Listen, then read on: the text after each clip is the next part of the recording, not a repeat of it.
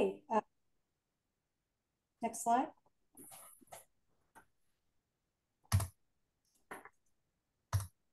Next slide, there you go. Hi, I'm Mary Abe. I work in the Sustainability Division under Dawn Hawkins Nixon. And I'm actually a registered landscape architect. And what Carol Barth and I, one of my team members, are going to talk about are green infrastructure and the practices and how that can potentially be a strategy for helping to reduce runoff and also, ultimately flooding issues as possible. I think what's important to note about green infrastructure, in its essence, it's really about harnessing nature in order to take care of a problem such as stormwater management. And it's also a way to combat what is inevitably coming, and we're going to find out, I think, tomorrow, are heat-related issues from climate change. So all of this is about a new way of how we handle stormwater management and possible solutions that you could consider on your property that are also aesthetically pleasing and also help manage water. So next slide. So this is an example of a rain garden.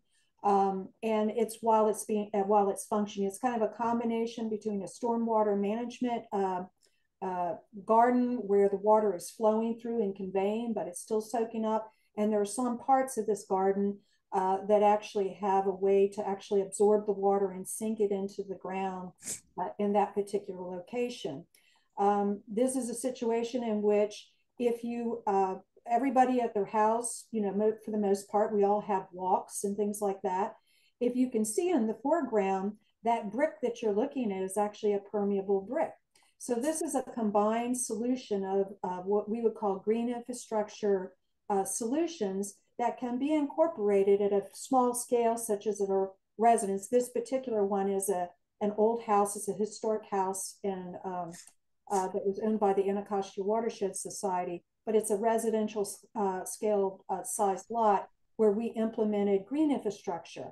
And all the plants, those beautiful orange plants that you see, those are native plants that the butterflies like. And so the point of this slide is to show that this water can be handled, infiltrated, and it can still have a beauty to it that could be incorporated into your own house or resident or garden. Next slide, please. And this is another example of how you can use native plants. And you're like, well, what does this have to do with runoff? These native plants, when they are planted in layers, they can really help absorb water. This particular example is an example, a lot of our homes in Prince George's County do back up into natural areas. And it's this tenuousness. How do you transition from a lawn to a woodland that abuts your property? Well, this is an example of how you can do that. And it can be very inviting. And what's beautiful about this type of scenario, most of the time when you live in a backyard where there is a lot of shade, you might even have standing water, the grass just isn't going to grow. And so when you start to head towards what I would call a naturalization concept where you're using native plants, not only does it absorb water, but it can really be a great way of transitioning to what a lot of people will call like a wild space that they don't know what to do with. So this is an example of that. Next slide. And this is conservation landscaping. And this is another situation where this particular one is actually a rain garden and conservation landscaping. And again, that's the practice of removing lawn and replacing it with something that's a native cover. And what this does is this not only brings habitat for our pollinators and birds and things like butterflies, all of that, it's also a great way to absorb runoff from your home. So if you have a problem where you have standing water, you just don't know what to do with, maybe your house isn't flooding, but you can't use your backyard because everything is just always wet. This is a solution that you can do, that you can regrade things. You can send the water, sheet drain it towards this type of landscape. And it's beautiful and it really is low maintenance. And then the rest of your yard could maybe be a little bit drier where you could actually enjoy some lawn or some gathering space. Now, why we're bringing this up is that that through the county's rain check rebate program, the slides, this slide and the slides before, are all things that the county will actually pay for if you choose to do this. We have a whole system. It's called the rain check rebate system. And each residence can be up to $6,000 of lifetime limit, where you basically, once you get approved to do these practices, the county will reimburse you for it. So it's kind of a win-win. Not only are you doing something that's really could potentially make your house look great, you're actually taking care of maybe some nuisance problems like standing water, or a situation where water needs to be absorbed from your house. You're trying to make your house better, and you're keeping that water, you're infiltrating it into the ground rather than trying to get it to the street to drain down to the storm drain system. So next slide, please. So all of those different practices, the county recognizes that we're a very residential community, where, in other words, we have a lot of houses. And so consequently, when you look at a problem of a street or something where the water is backing up and there's nuisance flooding, or there's some kind of flooding issues, much of that water in our urban areas, not so much in the suburban areas, but in our urban areas. I live in Mount Rainier, and our houses, like my front yard is only 50 feet wide. Most of the water that goes down to the street that the houses are sheeting off from the roofs, from their sidewalks, probably about 60% of it goes to the right of way and goes to the storm drain system. And it's actually the root of a lot of the problems with our storm drain system being overwhelmed. In other words, you might think it's the street and the sidewalk in an urban scenario like this, but when you start to have really dense development, such as in a place like Mount Rainier, Bladensburg, the vast majority of that water is probably coming from the driveway, the walk, the roof, the lawn. And so what this Blitz program is about, it's about finding a way to go into a community and get everybody in that community as much as possible to install these practices, these rain check rebate practices, because those practices that I showed you before help reduce the amount of runoff that goes down to the street and then goes into the storm drain system and ultimately causes flooding somewhere. So this is a community blitz that we're doing. It's a new pilot approach. And the beauty of this is that the county is paying for the practices for free. The way the rain check rebate currently works is that if a homeowner wants to put these practices in, they have to get approved by our partner, Chesapeake Bay Trust. Then they go and they find a contractor, and the contractor will give them a contract. They'll pay for it up front, and then they'll install it. Then you get the invoice, and it goes back to the Chesapeake Bay Trust and to the county, and then we cut you a check. Well, I personally don't have $6,000 up front to pay for a lot of things. And so this is our way of piloting to see if we can't get more of these practices in the ground. If the county put them in for folks, will we get greater participation? And thus far with this particular blitz, we're finding out we have a tremendous amount of interest and a lot of people want to participate. You're like, well, why would that matter? Well, ultimately, if we can get enough people to put these practices in on their own private property, a really large project that might involve a storm drain system upgrade could become less expensive to put in, because the volume, the storm water that's going into that system is actually reduced. And so what it does is it allows the county to have a little bit more of a lifespan on the system that may need to be increased due to climate change, because folks, climate change is real and it's happening. And for our area, what we're going to get is a lot more rain, and then drought, and then rain, and then drought, and then high temperatures. So next slide. And this is kind of its sister project that's in kind of a different lay of the land. The one that's in Brentwood is similar to like a Mount Rainier, where the houses are really close together. It's a truly urban scenario. But the one in Tantalon is another scenario that's outside the Beltway, where they have really big problems with their drainage. And these are more of your typical subdivision layout. And so the solutions there are a little bit different, but we're taking the same approach to work with folks in that neighborhood to install practices on their property with the purpose of either taking care of their own drainage problem on their house, rather than sending it to the street, or just simply to help them with nuisance flooding on their own property. So next slide, Carol, you're next. Thank you, Mary. So I'm going to talk a little bit about trees. I'm not going to read this slide to you, but I hope you will look at it because it hopefully will convince you that planting trees are one of the most impactful things that you can do. I mean, think about it. If I had invented a product that could do all of this, I would be a gazillionaire. But because this comes from Mother Nature, we tend to overlook it and not maybe think about everything that the trees can be doing for us, in addition to helping manage water and reduce flooding issues. Next slide, please.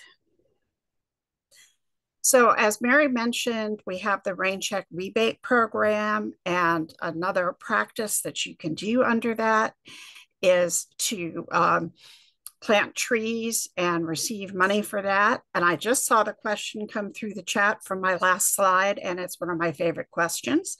The question was, how do trees reduce crime? And there's actually been a lot of fascinating research on this. And it turns out that neighborhoods with large mature trees, when a criminal looks at that, they realize two things.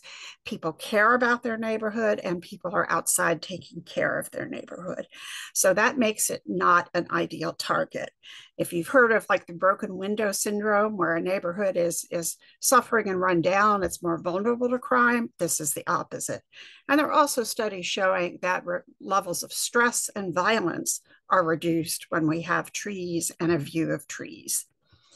So yeah, don't get me going. I can go on trees all day. But anyway, I urge you, like Mary did, to look at the Rain Check rebate and see if this is something that you can do. You know, there's help available to help you figure out what would work best on your property. Next slide. Okay, so you know, as Mary already mentioned, if you have a wet yard, the lawn is not going to be happy. Now, here are just 4 examples of trees that will thrive in a wet yard. They will be happy and they will help to soak up a good deal of that water. These are all native trees. They're tough, they're easy to grow. And let me tell you, this is a beautiful looking yard if you get these trees.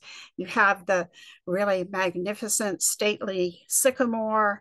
You have the delicate river birch. Both of those in the wintertime have multicolored peeling bark, so it gives you winter interest.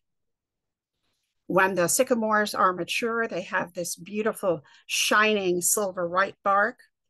The sweet bay magnolia, the fringe tree, these are smaller, what we call understory trees. Both of these trees have magnificently fragrant flowers in the spring. The fringe tree is a delicate kind of sweet and spicy smell. The sweet bay magnolia, to me at least, smells both sweet and lemony at the same time. Now, if you were to add a couple of red maples or a couple of sweet gums to this for intense, beautiful fall color, you're on your way to a show-stopping yard, and you're on the way to reducing your maintenance burden because you're not fighting against the conditions trying to get lawn to grow. You brought in plants that like what you have instead of trying to change what you have to grow lawn. So, you know, it can be our secret. You don't have to tell your neighbors that it has eased your maintenance burden. Just say, well, look what I've done and how awesome it is. Okay, next slide. Now, we are in a situation where many areas of the county severely lack trees. You know, my slide about some of the benefits for the reverse is if you don't have the trees, then you suffer problems. Neighborhoods with fewer trees, for example, have much higher rates of childhood asthma. As our climate is warming, there's going to be a lot more heat stroke, heat-related illnesses, stroke, heart attacks, all of that. So we are also working with our municipalities and our HOAs to try and rectify that. And what we're really striving to do is to do large-scale plantings in public areas that can impact a neighborhood or a block or hopefully even a community over time.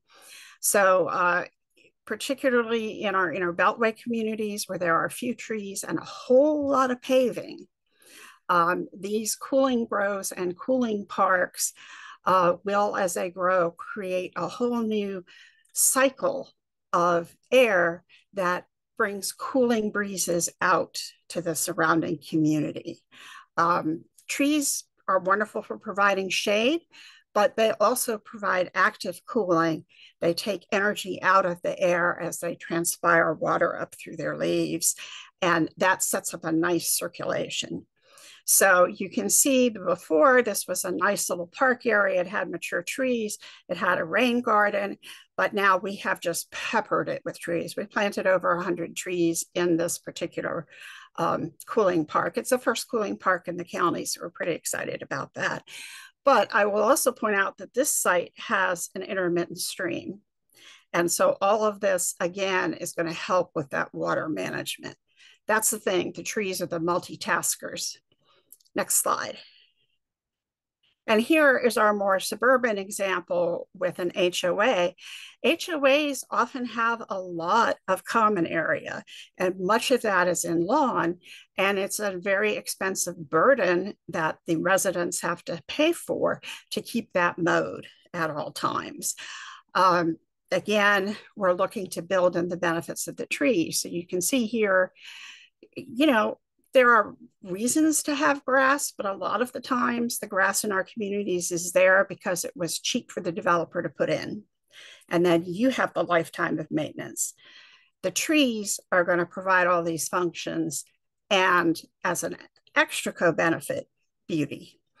So we here this is an HOA, Barnaby Valley Park, and they had, again, areas with a lot of wetness. And just people can't use those parts of their yards or of their HOA property. So again, these trees are really going to help a lot with that, as well as providing these other benefits. Next slide. And we're on to residential drainage.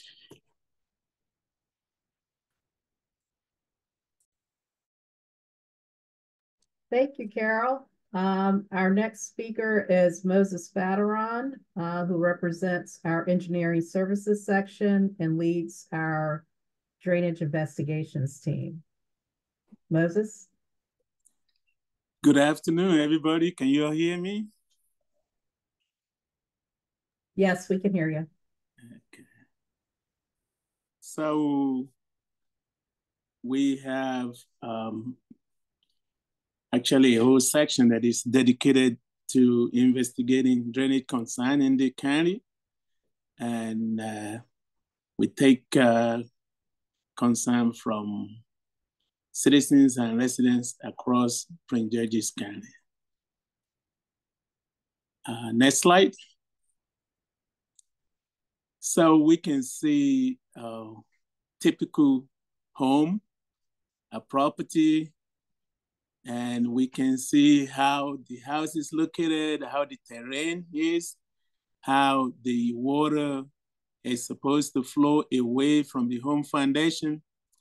And we can see the application of what Mary and just talked about. You could see the right in front and the left front is what look like a rain garden. And we'll see at the left rear, we see the rain barrel. So, and a little bit of landscaping at the front of the house.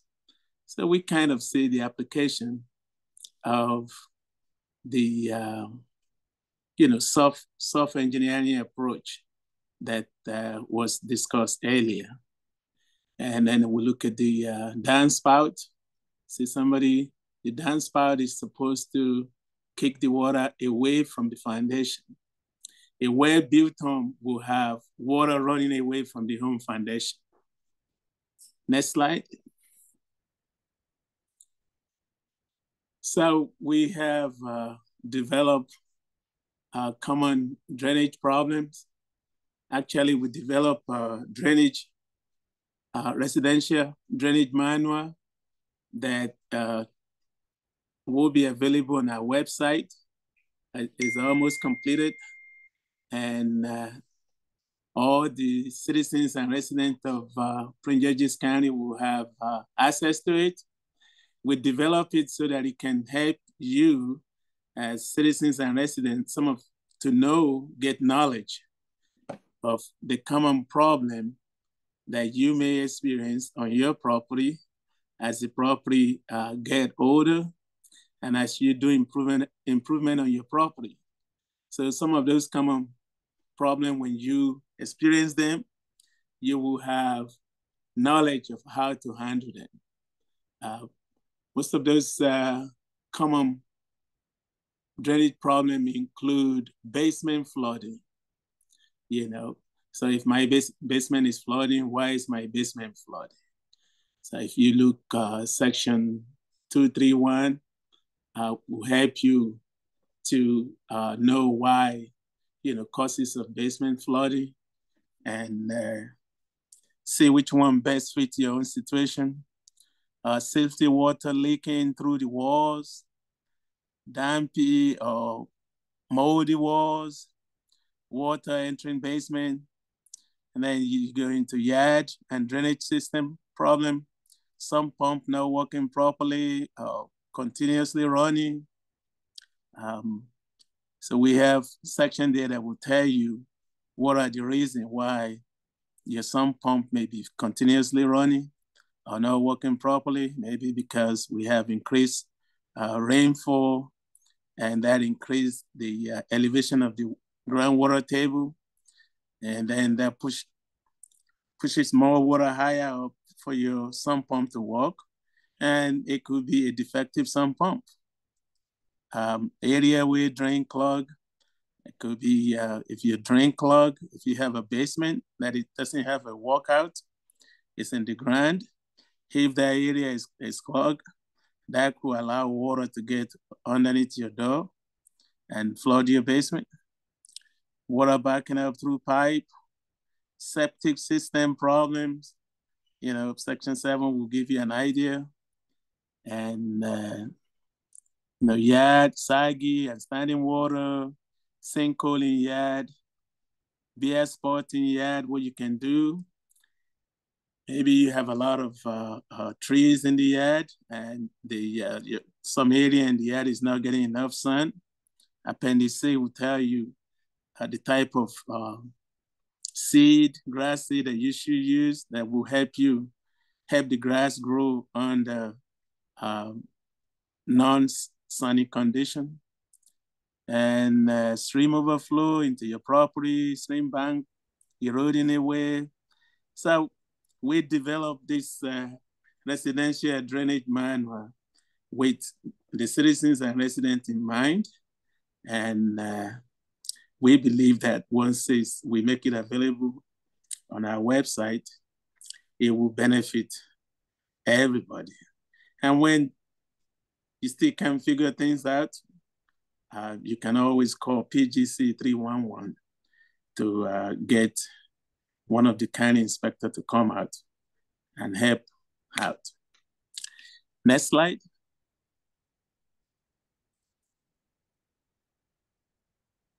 I think you jumped one slide. Yep. Yard flooding. So people buy their home, and particularly who are the they are the original home buyer, the house is built for them. And 2 years, 3 years, if you live in a subdivision and you're one of the first one to buy your house, you and your neighbor, you have no water problem, maybe 1 year, 2 years, 3 years, and then suddenly you started having water problem. And that could be because some of these things, we look at those arrows in between two properties, there's always what we call like a swale. They're supposed to collect water runoff from property on the left side water runoff from property on the right side and run it towards the street or run it towards a storm drainage inlet structure. But over time, people, property owner do stuff on their property. Some people will put shed on where the water, we call it the drainage pathway, where the water is supposed to flow. Now that they deliberately do it, but because they don't know, some people will put a shed, they will put a deck. The deck footing, column footing could be inside the drainage swale, which we call the drainage pathway. And before you know it, you have water backing up or water not flowing as it wasn't originally intended to flow. So we recommend that when you buy your house, kind of look at how the drainage, look at the terrain, how the water is supposed to flow, especially when you're planning to put a shed or you're planning to build a deck. Pay special attention to how the water flow when it rains. So that if you look at the photo down, you see the house, see how the water is supposed to flow away from each house, and you see how it comes down to what we call the swale. And that's where we'll collect the water towards the street. But if that swale is impacted by anything, even sometimes a little bit of somebody putting some excavated material inside it could impact the flow of water. Next slide.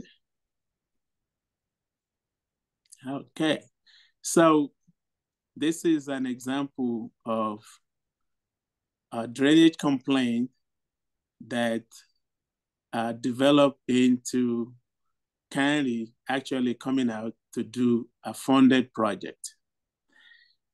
So we have two conditions that will qualify a drainage complaint for a funded project like this.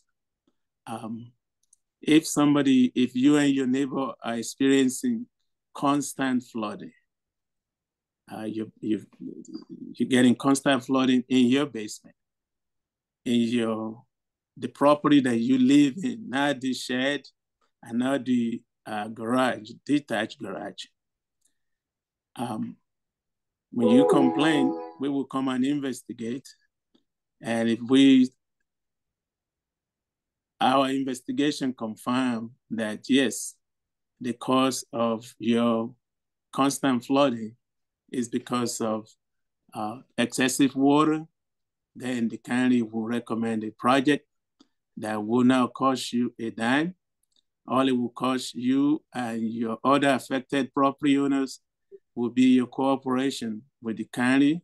And the most significant part of the cooperation is you're agreeing to grant the county the easement to build the storm drainage, and then the easement to come in the future if something happened to the system for the county to maintain it.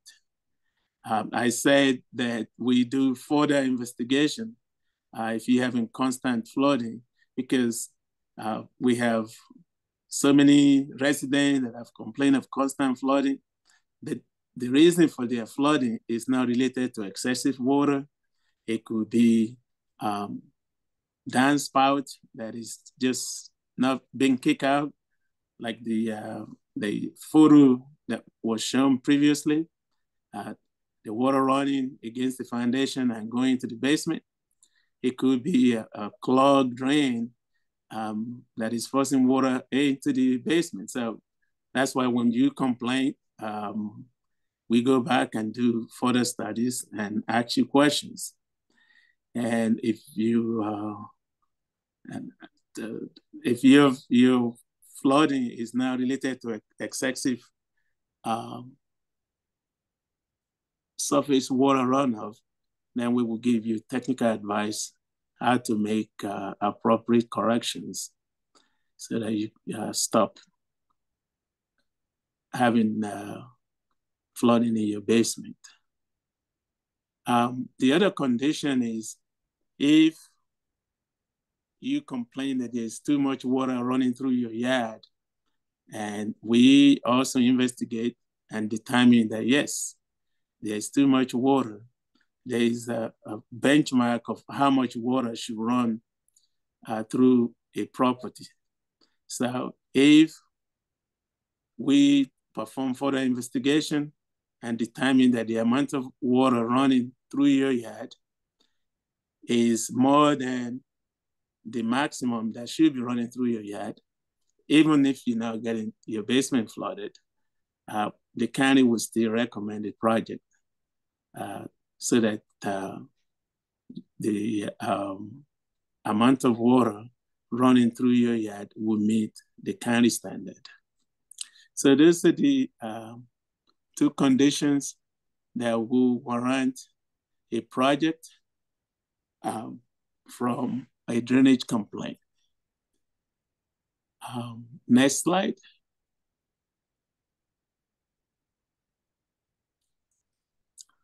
So these are the common mistakes that we observed over the years that are made by homeowners in their effort to improve their property. And sometimes the intent is to improve it, that actually cause problems. So we can see from the upper left, we see somebody installing a fence, a wooden fence. Maybe for whatever reason, for privacy, they will see the wrong way of installing it, especially on drainage part. I mentioned earlier on that I recommend that every property owner should know, they should look at the terrain of their property so that they know how the water flow. When it rains, how does the water flow? Where is the water? Usually water will flow from one side and from another side and then concentrate in one place to be directed towards the road or towards the structure. So That's level. Oh, go ahead, Mo. We lost you for a minute. Continue. Oh, you lost me? Go ahead. You can continue. Okay. So what I was saying was the same thing that I said earlier, that every property owner should spend time to look at their yard, understand how the terrain of their yard works. Look like there's some problem. Can you guys hear me? I can't see anything anymore.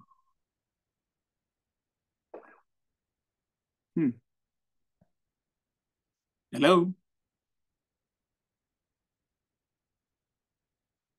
We can hear you. We lost power temporarily in the office.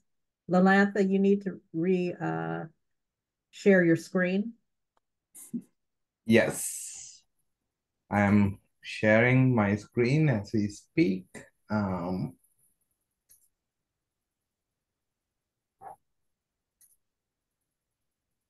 you see that? Yes, it's back. Okay, sorry about that. Oh, Okay. no problem. Okay, so we see on the top the fencing, that is how the fence is installed all the way to the ground. So when it rains, that will block the water runoff from running through the part that it should be running through. And then it will cause the water to back up behind the fence. What that does is it causes the property above that to have water effect. And also it's shortening the life of the fence itself, because it will make the vicinity of the fence wet all the time, and that will rotten the wood, even though they treated wood, but if even treated wood, when they're constantly in water, it shortens their lifespan. So if you look under, the correct way is the way it is installed. We have a clearance at the bottom of the fence, a 4-inch to 6-inch clearance. That is particularly required, especially on the drainage part. And that's why I mentioned earlier on that before installing your fence, look at the terrain of your property, see how the water runs, so that you know exactly where you must provide that 4 to 6-inch clearance so that the water will be able to pass. And we look at another example is window wells. We see the wrong way and we see the right way. The number one condition for a window well is that the water must drain away from the well. And then there must be enough clearance between the ground and the top of the well. And when the top of the window well is now covered on top, it is recommended to put a top. You could see the plastic top. There are some new subdivisions that they actually put a drain inside the well. But if yours is not like that, then you should put a cover so that water will not be getting in. You see the wrong way. See how the dot is so close to the top of the window well. And also there's like an erosion because of lack of positive drainage away from the well. Then the other example is the downspout. We see the wrong way of putting the downspout.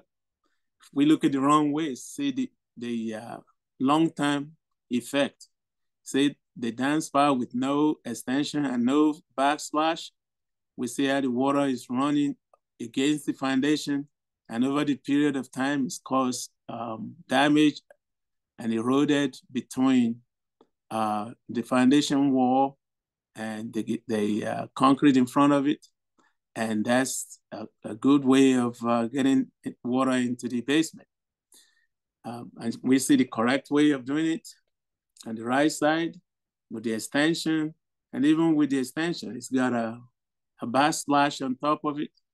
The backsplash help to reduce the force of the water coming from the roof. I don't know how many people have been out to look, especially when we have the heavy downpour. If you see the amount of water coming from your downspout, it's like boom, boom, boom. So when you hit the backsplash, could be concrete, it could be plastic. When you hit it, it slows down it reduces the energy, and that help to reduce erosive effect of water from your downspout.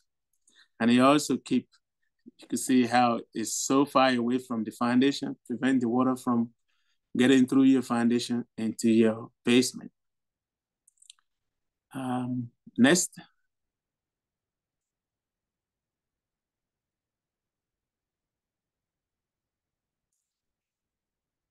Well, we, like I said earlier on, we developed the residential drainage manual with the citizens and the residents in mind. We want you to call PGC 311 for all your complaints. And the number one reason for that is to bring the citizens closer to the county government, the county agencies. We have different agencies that deal with different issues. So, and the PGC 311 was developed with questions that when you call the center with the question that they ask you, or whether you file online, the question will be able to direct to the right agency that will address your concern, instead of you being routed from A to B to C. That will prolong the time that you will get relief for your concern. So it is important that you call PGC 311. It also helps us track your complaint, and also they will give you a service request number. So even if it's 1 year from now, 2 years from now, if you keep that service request number, you call us back and give us the service request number, we'll be able to track and follow up what was done and what still needs to be done. Next slide. I think that's it from me. All right, thank you, Moses. So in this part of our presentation, we're going to review capital projects. These are the type of projects that the county government will fund and undertake for purposes of addressing large-scale flooding issues. Moses talked a little bit about what some of those capital projects could look like, but I want to share with you examples of other capital projects which have been implemented in the county. Next slide, please. So many of us see in our communities these ponds. They look like community ponds. They look like recreational ponds. There could be a bike trail around it, could be a walk path around it. But many times these large ponds that you will see in the my upper left-hand corner are actual regional detention facilities. They are meant to capture and detain a certain amount of stormwater runoff during major storm events. So this particular aerial photo that you see in the upper, my left-hand corner of the screen is the Lake Arbor regional facility that's located here in Upper Marlboro, or some might call it Mitchellville. And we have quite a few of these regional facilities throughout the county, but again, they are intended to provide flood control. We also have what we call levee systems or berms built in the county for flood control purposes. Our largest flood control levee system is in the Anacostia River watershed.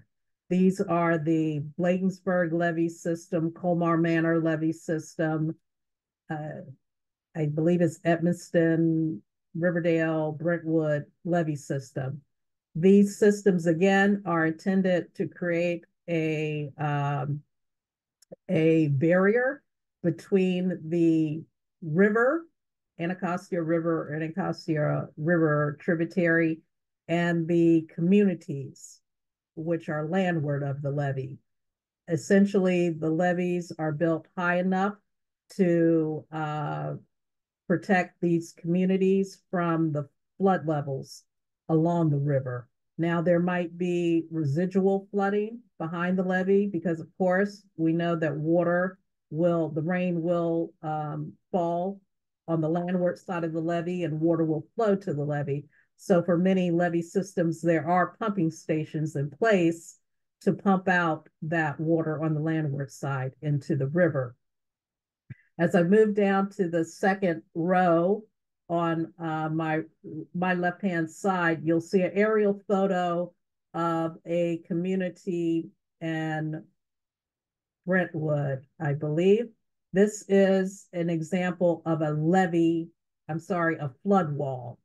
Lalantha, if you could trace the flood wall. Yes, a flood wall was constructed along the Arundel Canal, or some people call it the Allison Street Canal, to protect those communities landward of that canal from riverine flooding along the concrete channel structure.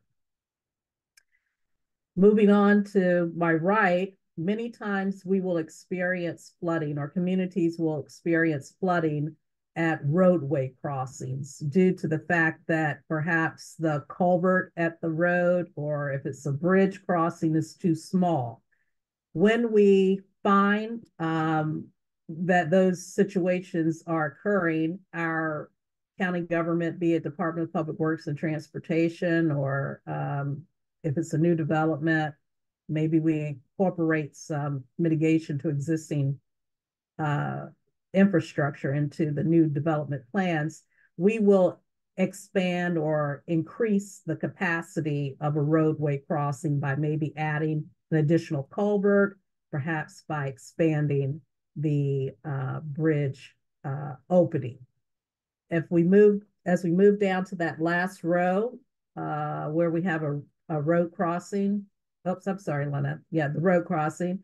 This is an example of a bridge enlargement in Dayton, Maryland, where the older structure was undersized.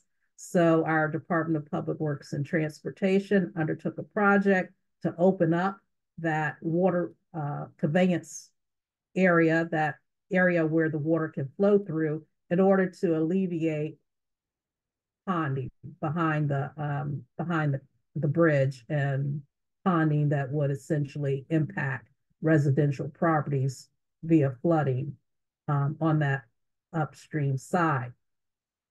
And the last photo is a example of a green infrastructure project. I can't remember what Mary told me. Nature-based solution. Okay, nature-based solution at work, along with some remnants of a traditional gray infrastructure project to improve the Calvert Street channel, which was previously an all concrete channel. The Department of Public Works undertook a project to green that channel. It was considered a capital project due to the size of it, the funding associated with it, and the fact that it was it's a big complex project that impacts an entire community, or I should say communities. So the intent of this slide is just to show you that there are multiple ways in which the county approaches flood reduction through green infrastructure projects, through these gray infrastructure projects, and even through some of the smaller do-it-yourself type of activities that residents can do, be it through the residential drainage improvement, or planting a tree, or installing a rain garden. Next slide. So our team, the Sustainability Division, is currently working on several watershed level flood hazard assessments and mitigation studies. We recognize that many of the watershed level studies were done back in the 1980s and 1990s, and they're pretty much outdated with respect to the assessment of our rainfall amounts, the assessment of what our current land use is, what our current zoning proposed. Right? 40, 30 years ago, we weren't thinking a lot about climate change, not with the same focus and concern that we are thinking about now. So these new watershed studies for Piscataway Creek, Western Branch, Oxon Run, His Creek, Guilford Run, and Wells Run takes into consideration how much water are we anticipating to fall from the sky? Where is that water going based on existing development conditions and proposed development conditions? Where are we going to put the water? And to what extent do we anticipate that properties will be impacted, developed properties will be impacted by flooding, be it the runoff flooding associated with flash floods, or tidal flooding, or riverine flooding, the water actually runoff filling up our stream banks and flowing over into the overbank areas where much development has already occurred. So I'd like to invite all on this call, and if you have neighbors who are not on the call, if you have a flooding issue, if your community has experienced repeated flooding in a certain part of your community, certain homes have experienced flooding in these particular watersheds, and I understand not everyone will understand what watershed they're in, but if you know of any incidents in your community where there's that repetitive flooding occurring, we'd like to know. And at the end of the slide, we'll give you information as to where you can submit that information for our consideration and understanding as we move forward to develop some mitigation measures to address flooding in the county. Next slide, please.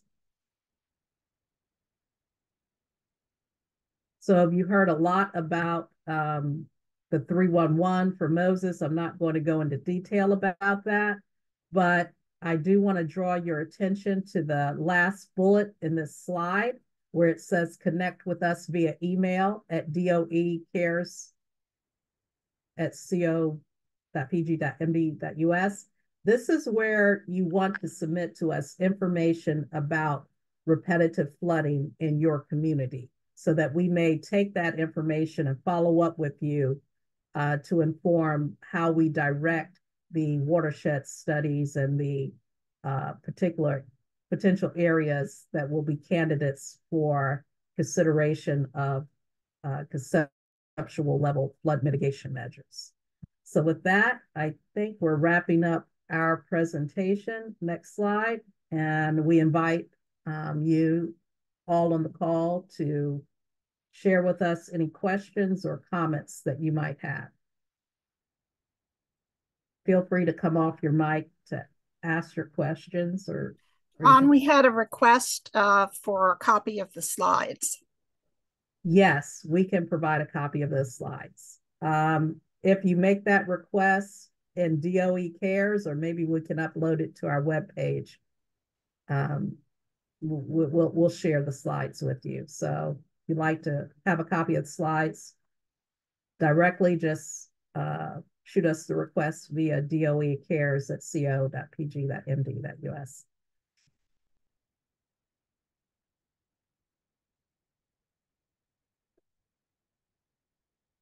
Do we have any other questions? Wow, that's easy. Trying to think here. Should we not? In the chat? Yeah, I don't think there are any in the chat. So we have about 4 minutes remaining. If I could share with you some of the communities, towns, cities within those watersheds, that will help you to understand where our studies are focused, and hopefully you might be in one of those watersheds, so that will give you an opportunity to email us and let us know what your request is. Okay, MT, I see you have a question. You sent an email about the pool leak you discussed last week. Where did you send your email request via DOE Cares? You can come off the mic, MT.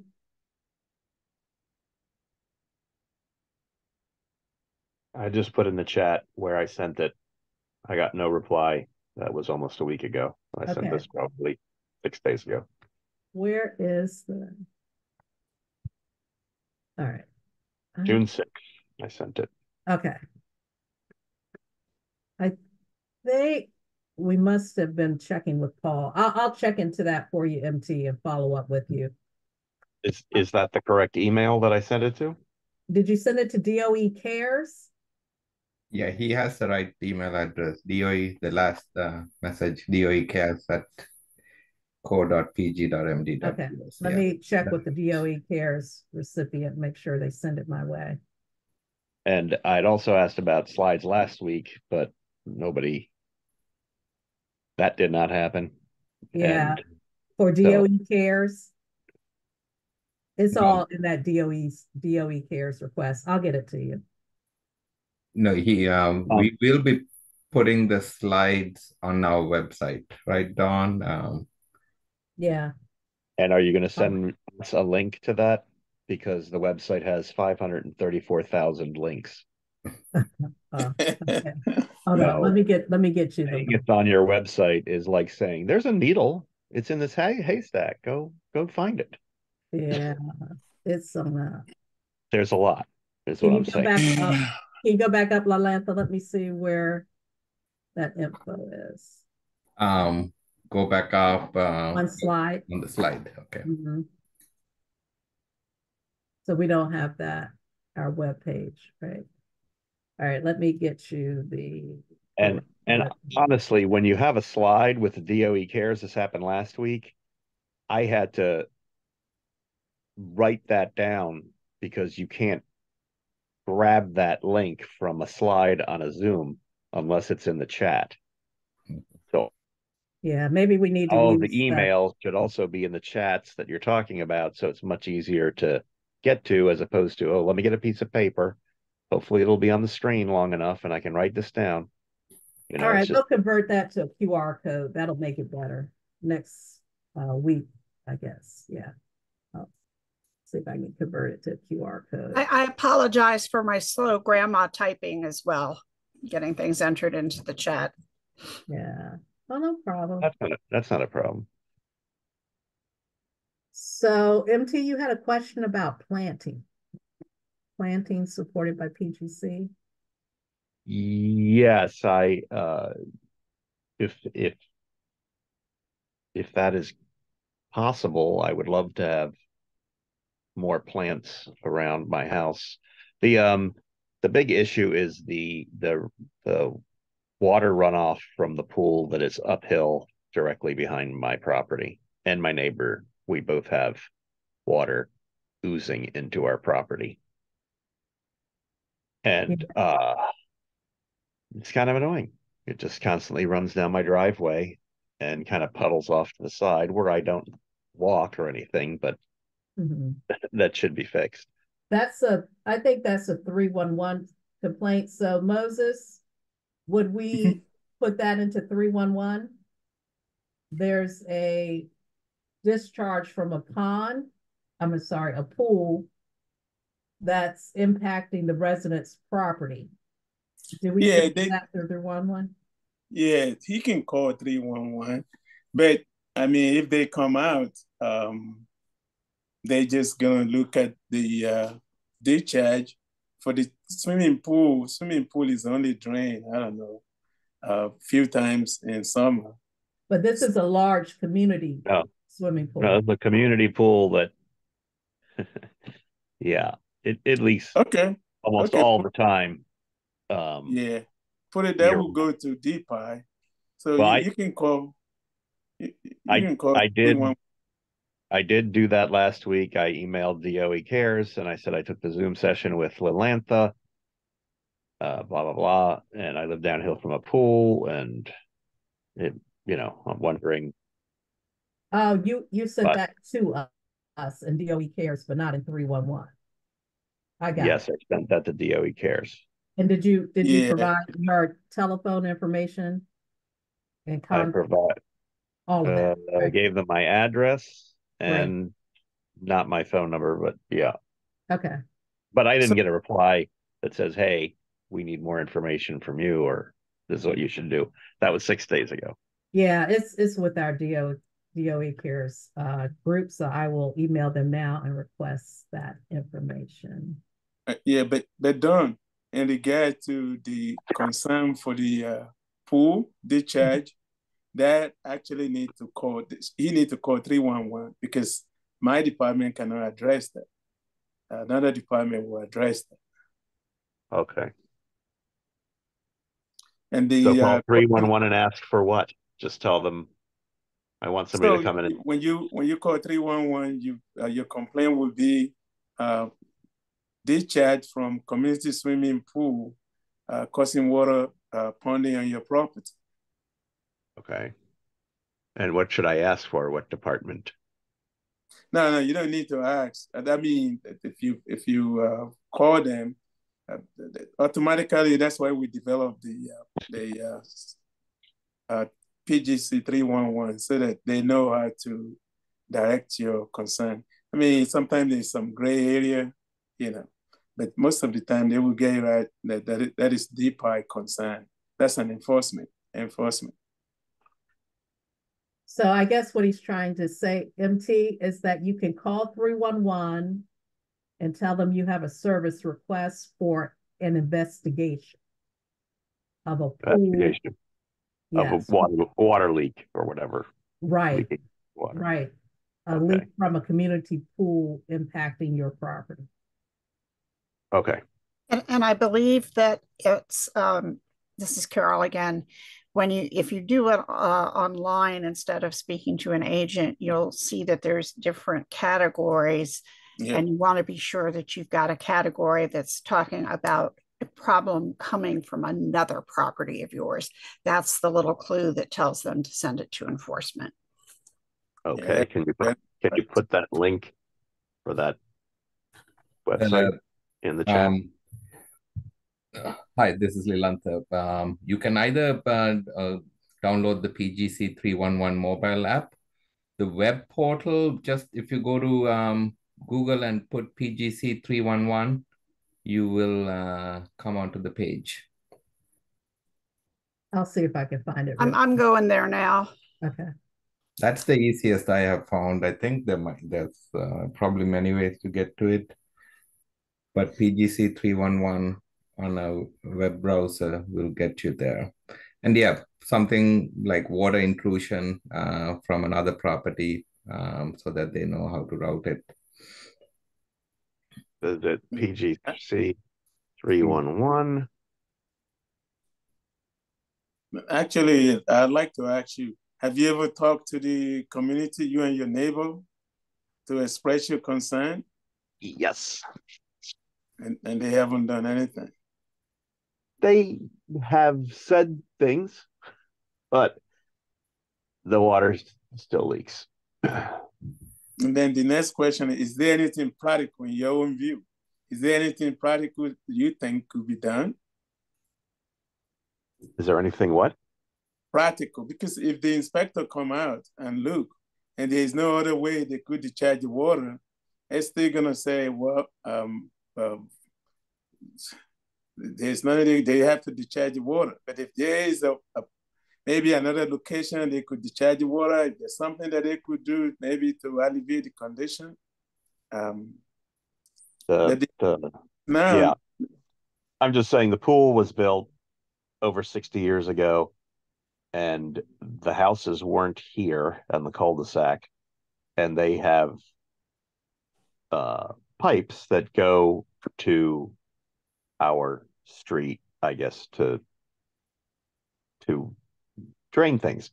And I think those pipes are clogged and leaking, and so they just come up through the earth now, as opposed to actually get to a place where they could flow outside of our properties. Both me and my next door neighbor. My next door neighbor has it worse than I do. I don't know why, but I've got one particular. It's like an oil well, like this little 1 foot square patch where this water leaks. It's literally like my lawn has sprung oil, but it's the pool. Got to be the pool, because it stops when the pool doesn't work. When the pool's not operating, there's no water. When the pool starts operating, there's water. So, when I contact the pool, they're like, are you sure it's not an underground spring, or it rained a lot? I'm like, it only happens when you have the pool. And this has been going on for years. So, yeah. And you're sure it's not oil, right? Yeah, I think it warrants an investigation by DPI. Yeah, and sorry about the DOE cares, because that we usually get notified when you send an email to DOE cares, but in this case, neither Dawn nor I got that notification. But yeah, PGC 311 is the official complaint platform. So that, and I put the link to the online portal in the chat. MT, this is Mary. Just from a perspective of the pool, if a way to maybe prove it's coming from the pool is to get a water sampling in high chlorine rate, because the pool probably does have a high chlorination rate, as opposed to something that's just draining something. Does the county have that? No, we do not have that. Well, we have water testing services. Moses team can test the runoff. Oh, okay. I didn't realize that. But my program is not for something like that. But my concern is that because it is going through Mother Earth, that it might not be too chlorinated by the time it gets to my driveway. You know, I think it's seeping through the ground from some leak 30, 40, 50, 100 feet away. I don't think it goes that much through Mother Earth for the chlorine to be diluted or removed. But I think what you said, the clues you gave, suggest to me it's the pool. If it's only a summertime thing, that most likely means it's pool. But I think I would hazard the guess that an inspector should be able to relatively quickly. So let's say that the inspector says yes, it's the pool. Then what? So if the inspector says the pool, it's important for you to, of course, you'll be there when the inspector comes. Then you can, you've lived, I don't know how long you've lived in your house and on your property. Have you observed deterioration of the condition in the so many years? So like you mentioned earlier on, maybe the pipe is damaged somewhere. And if that is the case, then the county can enforce them to repair the pipe. So what can enforce them? To repair. The pipe. Enforcement will enforce them to repair the pipe. To eliminate the leak. What's enforcement? What does that mean? That is our Department of Permitting, Inspections and Enforcement Agency. Yeah, okay. They have inspectors with code enforcement authority. Okay. And to add a snafu to this, they may be in Montgomery County because one block over for me is Montgomery County. Yeah, so they would coordinate with the appropriate department in Montgomery County to advise their findings. Okay. All right. We had a question also from Patrick Duran. Patrick, would you like to come off mute? You indicated that you had a question about fence enclosures around a pond. Yes, this has been an issue. I used to live in Howard County and I moved to PG County. I hear you very well. Could you speak up? Can you hear me? Yes. Better now. Okay, hold on. Let me put on my microphone here, see if that can be better. That can be better. Hold on, give me 1 second.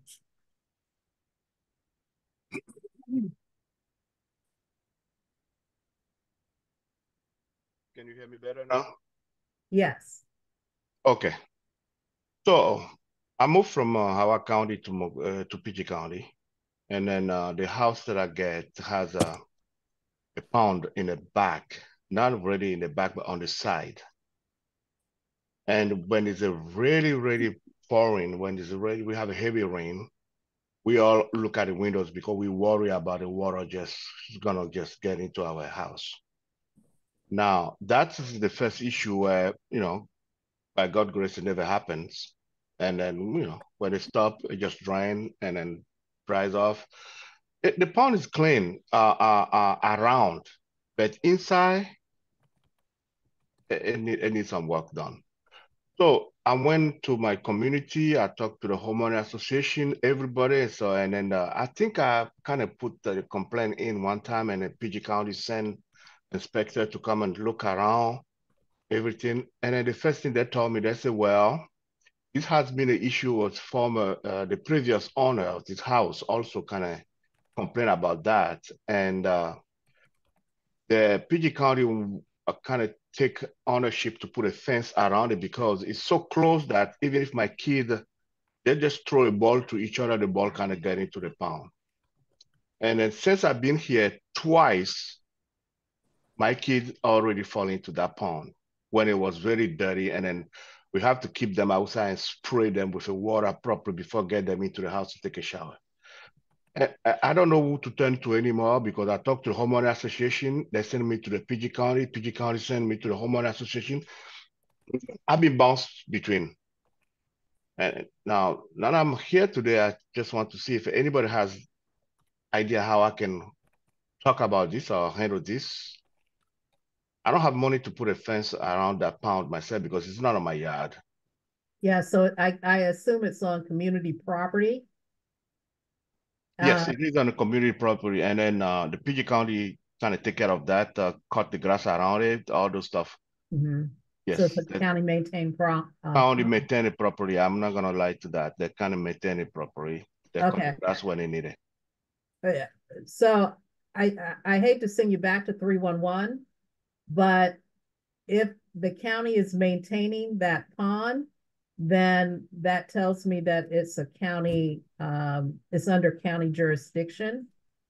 And I think what's critical in your service request in 311 is that the pond is posing a hazard just by the fact that it's so accessible to residents, especially small children, that you have that need for some type of safety measure to be built in for that pond.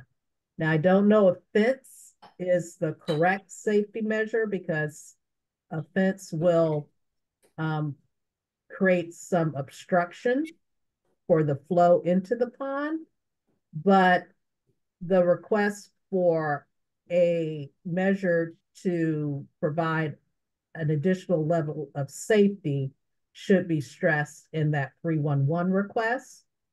And it will be directed to the Department of Public Works and Transportation. Mary, I saw you come off mute.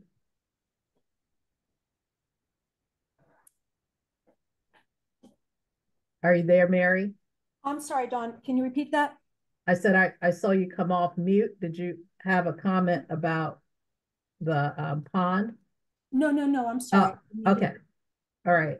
Yeah, so I think, Mr. Duran, that is your approach to take to advise of that hazard that you're concerned with. I will try to go back to that. And when I say go back, it's because I have addressed this issue with a 311. That's how they register. I believe if somebody have a record to go and check the complaint, they will see that. That's how they register my complaint and send some people, I believe the inspector, over several of them, and some of them are, I think they're high profile in management, because I have a chance to be at home and spoke to them at that time. But there was no result. This has been like almost a year passes. Now I'm still here. It's kind of difficult to do anything on my yard on the summertime, except to just sit around, and because the kid cannot play. That's no way. There's no way you can do anything. They just go into the pond, straight into the pond. Yeah, well, I think if you have that 311 request, it's fine. It could be that they are, I hate to say they're still working on the requests and over a year, but there should have been some type of update. If you have not received a response, then I would recommend that you request status on that 311 request that you made earlier. Well, not to hold everybody. Go ahead. So I'm sorry. Yeah, this is Moses. So I would recommend, just like Don said, call 311 and then make reference to the previous service request that you had that was not at least properly addressed by you, and expressing that the concerns still remain, and so that whoever come in, and when they come out, try to be there so that you can show them your concern. Because inspector come in and look around and don't see any problem, and then they just walk away. So that would be my recommendation. Call 311 again, reference the previous three service request number that you had, that somebody came, but your concern was not addressed. Yeah, and thank you. I will try to do that again. It just a little bit frustrated that 311 call with people that send over. Their response was to talk to the homeowner association. I talked to the homeowner association, and then they said, well, PG County has agreed to do that. And then suddenly they turned back to them and they have money to do it. And then they were waiting so long and the money has sponged. it's kind of just too much talking. Maybe I need to revive this case to see where it's gonna land at this time. Because what's come to us that I can't do nothing. I'm just gonna have to, to do what is necessary for me. That's all. Thank you, guys. Thank you. All right, do we have, I think we're ran a little bit over time, but are there any burning questions that we have not addressed? And we will proceed with uploading this presentation and session 1 presentation to our website following this meeting. Oh. So with that, next slide, Lamantha, real quick, we do have a session 3 and 4 coming up next week, Thursday, June 20th. Our partner from the Maryland Insurance Administration will present on flood insurance. Session 4 will be held Thursday, June 27th. And our partners from the office, Prince George's County Office of Homeland Security, will present on disaster response and recovery when a flood does occur. So we hope that you will join us for those sessions 3 and 4. And also, before I forget, this evening, we will have a second presentation for session 2. So we will be doing this same presentation again at 6 p.m. This evening for those who might not have been available to join us for the 12 o'clock session today. So with that, I do appreciate your participation and your comments.